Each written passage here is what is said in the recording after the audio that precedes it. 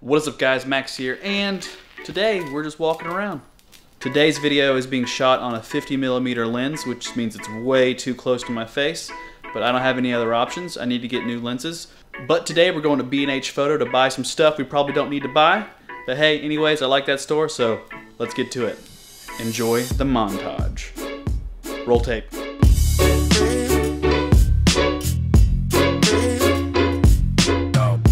Kiss the good life, good, kiss the good life.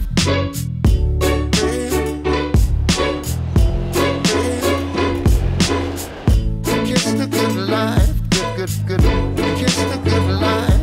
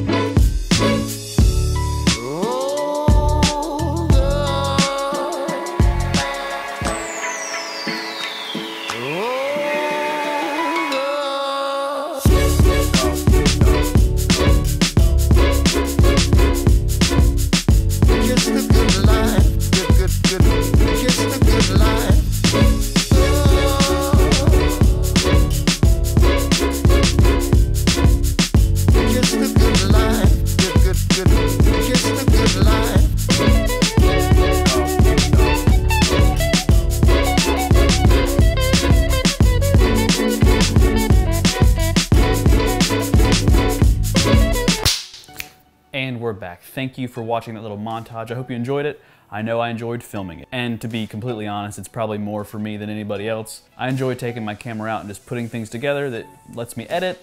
It's like meditation for me. So that's all I gotta say about that. But we did get some stuff from B&H, and I'm gonna show you what it is. First, we got this cool Manfrotto tripod from B&H. I picked it up because I thought it was useful, and that's one of the things we got. Next, we got this Joby UltraFit sling strap. I will go into more detail in a later video on why I got this. And finally, we got the Tiffen filter kit, which are just ND filters for the 50mm lens because it's on a speed booster, which makes it too bright to film outside with an f1.27 or whatever it is. But mission accomplished. We got our crap for B&H, and what's cool about all this stuff, it's all under 50 bucks a piece. I think in total we spent something like right around $100 to get everything. And stay tuned for a few new videos going over each one of these products. Essential things you may need in your bag of camera goodies that are all under $50 a piece. And in this case, it's like 20-something dollars, really cheap. And as for B&H Photo, it's a big superstore here in New York City that pretty much has every piece of camera equipment you could ever imagine and dream of looking at. It's like Best Buy on steroids. You always go into Best Buy and you're just a little bit disappointed with their stuff. As far as camera stores and tech stores goes, B&H is one of my favorites, along with Adorama and a couple other places in the city. That is one of the benefits of living in New York City. We have access to stores like these. We just browse around, look at stuff. I can take a walk from my office to there, no big deal at all. If you're ever in town, go buy B&H if you like camera equipment, because it'll literally blow your mind. And that is not a plug for B&H. I'm not being paid to say this. I just like the store. It's not bad. And I laved myself today. How does this mic sound? Does it sound better? Let me know in the comments below. Do you like the way the lav sounds? I don't want to put a shotgun mic up today. It's kind of annoying. I'd rather just put a mic in my shirt and a lav in my pocket.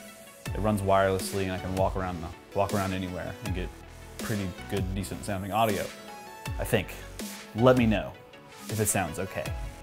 But that's all I have for today. Thank you for being here. Thank you for being a part of the channel. And I will catch you guys in the next video. Mic drop.